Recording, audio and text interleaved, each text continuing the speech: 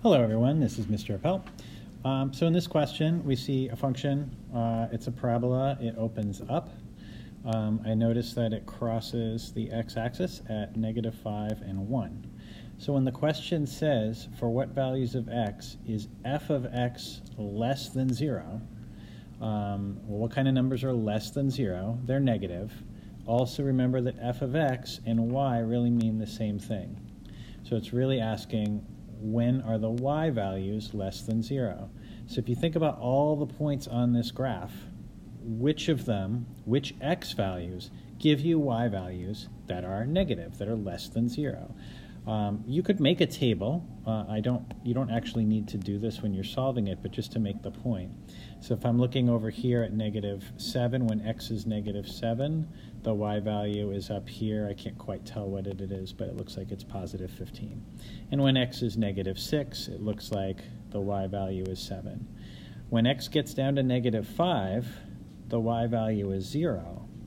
And now notice that, so that's where the y values, right there, is where the y values went from being positive to now if I go to, let's say, -4, I can't quite tell what that is. Maybe it's around -5. Now I'm getting negative y values. So all of these points down here below the x-axis, all of these points down here have y values that are negative. So the question's asking me for what values of x are the y values below 0 or negative. And so it's all of the x values from -5 to 1. Right, so all these x values in here, -4, -3, -2, -1, 0, give you negative y's. And so our answer is n, and remember, it's not just the integers, it's the fractions and decimals in between.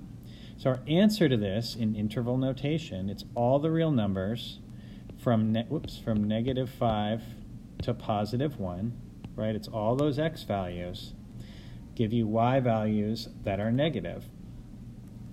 We're going to put parens around it because we're not including, let me just erase that for a second, we're not including -5 because -5 didn't give us a number that was less than 0, it gave us a y value that was 0. And this problem asked for ones that were less than 0. If this had said less than or equal, then we would have used the square bracket. But it didn't, so we don't, and so that is our answer. Hope that helps. Thanks.